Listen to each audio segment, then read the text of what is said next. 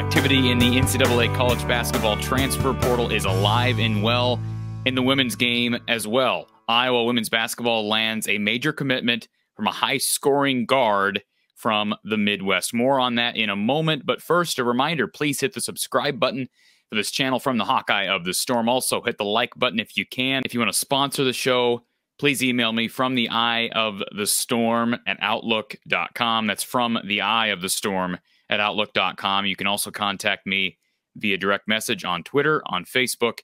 Always appreciated. So the news today, or really yesterday, this news initially broke yesterday, and I've had an opportunity now to kind of review some tape. Iowa women's basketball lands Central Michigan transfer Molly Davis, and this kind of, obviously you're not going to hear as much buzz as it relates to women's basketball recruiting, especially with the transfer portal. This is an interesting one for Lisa Bluder. We know Iowa loses Tomi Taiwo. She is headed to Texas Christian. You've got Logan Cook heading to Providence. So a couple losses there via the portal. Those girls had an extra year of eligibility remaining, had graduated from Iowa. But Molly Davis is an interesting one. Iowa, if you'll recall, Iowa played against Molly Davis and the Central Michigan Chippewas just 2 seasons ago.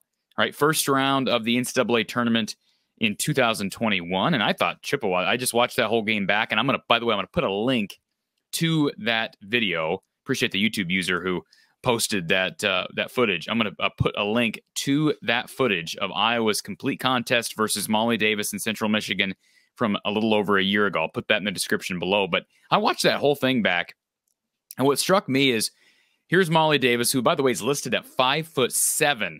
According to Central Michigan's website, okay? Now, we know that sometimes schools can be a little bit over-generous with their heights for players, right? At least that happens in the men's game. I would guess that it happens in the women's game as well. And Central Michigan's got her at 5'7". So put that in perspective. If you think Gabby Marshall for Iowa is short, she's listed at 5'9" from the University of Iowa website. So Molly Davis is going to be the shortest player on the team. And yet, you look at her stats. I'll just read you her stats from freshman year to junior year. 2019 to 20, she averaged 14 points, 4 rebounds, 4 assists, and a steal. Bump that up to 2020, 2021. She played 38 minutes and averaged 21 points, 5 rebounds, 4 assists, and 2 steals. So good numbers heading into her with her junior year. And by the way, those first 2 years, Central Michigan very successful, won over 20 games, 19 to 20, made the first round, made the NCAA tournament, got beat by Iowa in the first round for that 2021 season. And she was hurt by the departure of Michaela Kelly, and she was another really high scorer for Central Michigan. Now, Molly Davis's numbers didn't drop off significantly when Kelly left, but boy, the team's numbers, the team's results certainly did. In 21-22, Central Michigan ends up going like 4-25.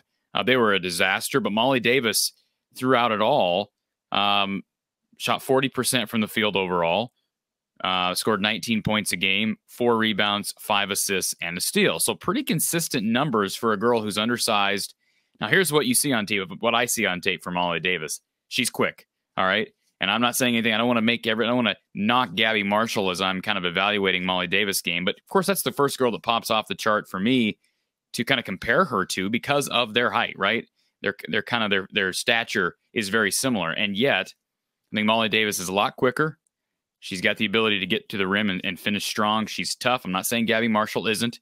Now, you're going to get a lot of point guard play from Molly Davis, but let's be honest. How much time is Molly Davis going to see at the 1 as long as Caitlin Clark's here? I don't think a whole lot.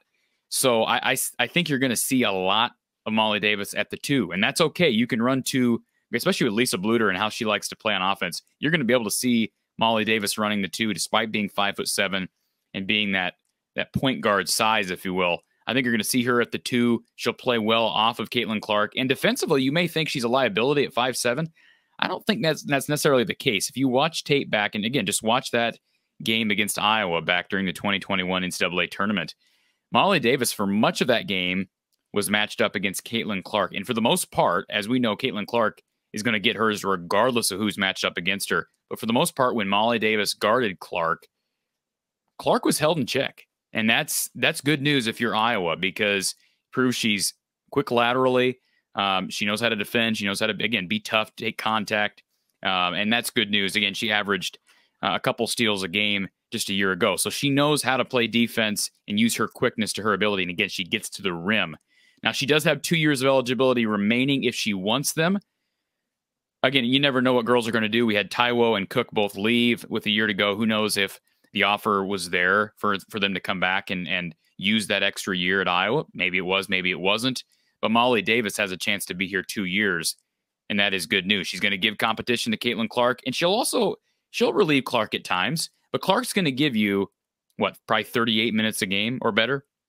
So I just don't think Lisa Bluter is bringing Molly Davis in here with the idea of, hey, she's going to just spell Clark a few minutes. I just can't see that. Now, part of why Molly Davis is leaving, I'm sure, has to do with the state of that Chippewas program, and they absolutely nosedived after a really, really good 2020-2021 season. Again, they went 4-25. We'll see what happens, but I like the grittiness of Molly Davis. She can score. She's going to help them on that end. She's got good quickness and surprising athleticism for a girl who's standing at just 5'7". And again, a Midwest girl. She was originally from Midland, Michigan. So I think a good addition for Iowa, and she should fit in well to what Lisa Bluter wants to do in Iowa City. Appreciate everybody joining me for this broadcast. A reminder, please reach out to Josue Alvarez, our sponsor for the show today, for this video. Josue Alvarez at Dewey Ford in Ankeny.